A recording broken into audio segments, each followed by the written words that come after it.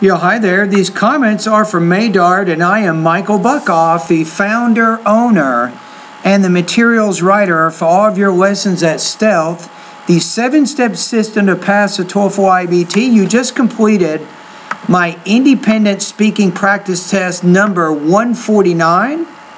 As you know, I have 300. So let me take a look at this one to remember which one it was. Okay, here it is. It says, what is one change your hometown could make which would reduce its traffic congestion?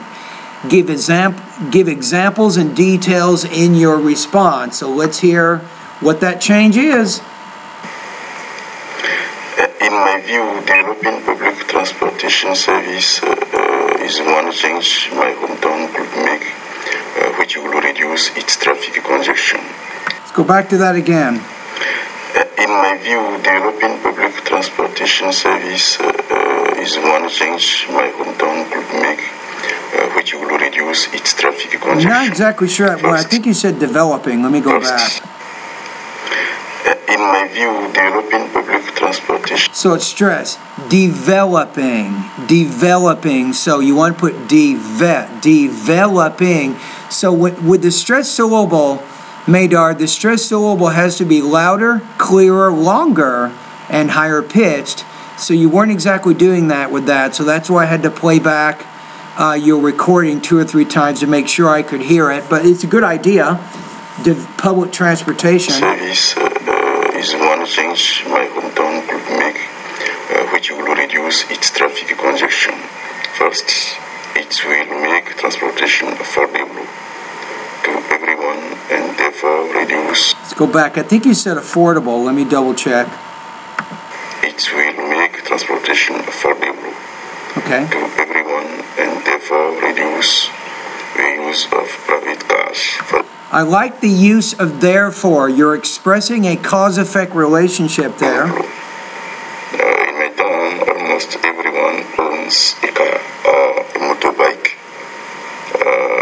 because of the lack of public transportation service. Secondly, it will make buses available and comfortable at any time for us, which make private cars necessary. How about this? Which will make private cars unnecessary.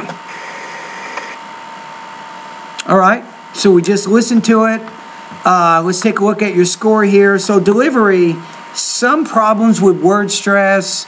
I think you can keep working on your tone.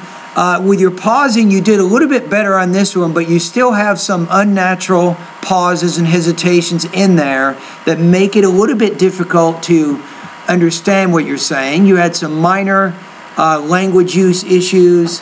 So your score here, I'm going to put you at about 2.50 out of 4, 19 points out of 30 on this particular practice test. Now, I'm going to give you a suggestion here. Have you heard of this website here? This is called Toastmasters. Toastmasters. Toastmasters.org. O-R-G.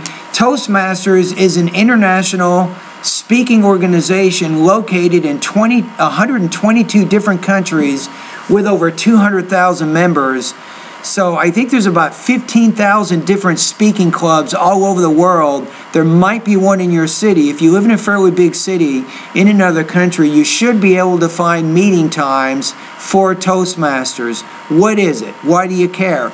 Toastmasters is an organization designed to help you improve your speaking and your leadership skills. So if you need speaking, and you want to speak in a professional or academic or even a conversational setting, I think Toastmasters.org will be a great place for you on a weekly basis to speak English with other people. So make a promise to me. Join it. Join the group. That's going to give you some good practice, and you'll be able to meet with other people who want to practice English on a regular basis. So you'll probably find some good speaking partners. So that would be a suggestion that I'd like to give you in this particular video. All right, anyway, thank you very much for completing the practice test. Thank you for being one of my students. And don't be afraid to email me whenever you have questions.